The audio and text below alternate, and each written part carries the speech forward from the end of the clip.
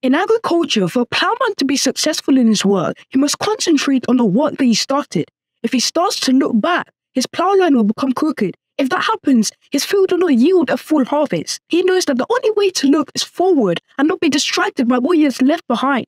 How can this link to our Christian life? In Luke 9, verse 62, Jesus said to him, "No one, having put his hand to the plough and looking back, is fit for the kingdom of God." Putting our hand to the plough means that we have decided to commit our lives fully to Him, to seek first the kingdom of God and His righteousness.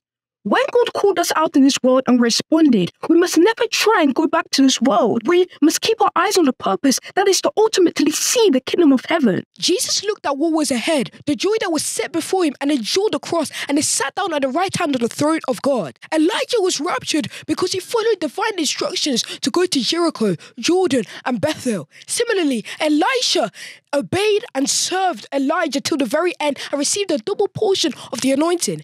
You see, there are certain blessings you will not receive and promises that will not be fulfilled until you serve Him to the very end. Amen. Let's not let the many pleasures of life, the lust of the eyes, the lust of the flesh, the pride of life make us look back and regret our calling. To look back and crave the things of this world and certain lifestyles we've left in the past will make us half-hearted and eventually lead to our destruction. Jesus said that anyone that puts their hand to the plough and looks back is not fit for the kingdom of God. That means that the Almighty God requires total and absolute obedience.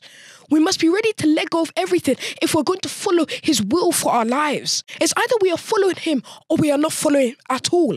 Because it's them that endure to the end and stay with Him to the end that will be saved. Amen. In our service and our walk with God, let's not look back. Remember Lot's wife, she looked back in disobedience with God and became a pillar of salt.